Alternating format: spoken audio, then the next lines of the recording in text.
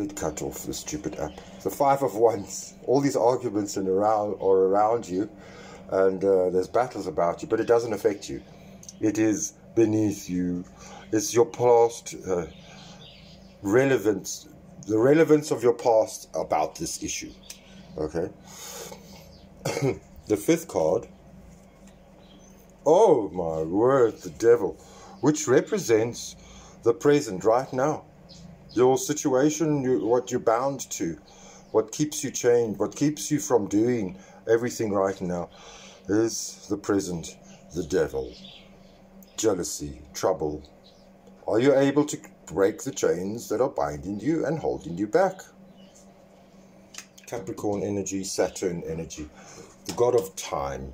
Everything happens at the right time. Believe it. Believe it. Stay positive. Everything happens at the right time. And the sixth card, which represents your near future. Oh dear. You are hanging upside down, and look at his face. He is quite smug, actually. And it's illuminated with all this. He's got a halo there, which means you are getting enlightenment. You're getting stronger in yourself after a lot of deliberating and delaying in your life. Now is the time, because only you can see what your dreams are and your ideas are, and only you can see that. Nobody can see what you see in your future. Excuse me. The seventh card is how people influence this issue. No, the seventh card is your power.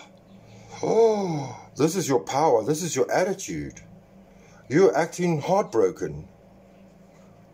You're feeling sorry for yourself. This is your power. Your heart is broken. How can you have power when you've got a broken heart? Well, I'm going to have to do another reading for you. Maybe we'll do clarifications. What broke your heart? This is going to break your heart. Or, no, this is your power. Your attitude. You've got an attitude of a broken heart. Okay? Whatever. 7. No, that was 7. 8. How people influence you around you. The people around you are the magicians of your life. Are your manifestors. It's the people around you that you need to get working for you. Something like that. I don't know. Because they've got it in them to do it for you. 9. Your hopes and fears. Well, there we go. That's what you want. You want to get paid at the end of the day. You want your divine wish to be granted. And you know what? This card says it's coming to you. The divine wish is granted unto you. This is your hope. And I know what this card is because of the mark on it. This represents the outcome. Oh, yeah. It means you need to step back. The work isn't done yet. You need to do more research. You're undecided. You need to take a step back of the situation so you can see things more clearly. Wow. Let's see what the Tarotrax can... Well, we can use these for clarification on the Devil, please.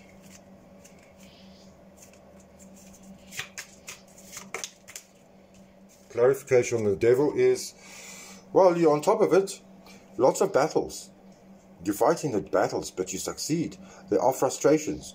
You are able to overcome the frustrations. You are on top of the situation. Let's see the 3 of Hearts. What does that mean? Why is your heart broken? Why is that your attitude? You've got to have, what's the what do you call it? A winning attitude. You need a winning attitude. Okay, well, there it came. It's definitely teamwork. And it's a brand new idea, a new beginning, the birth of this creation. And it's breaking your heart. Somehow. What's the 9 of Wands?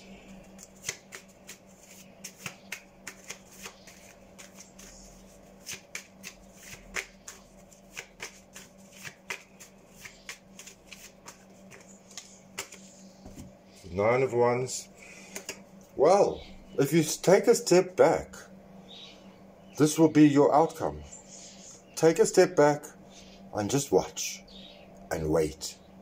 And you see people pull their socks up and they start to see things from your point of view. I hope that helped you. That's the Celtic Cross. I hope you have a good day. And just put in the comments below if you want my normal reading. Although, let me get an angel card for you. A Doreen Virtues, an Oracle Angel card.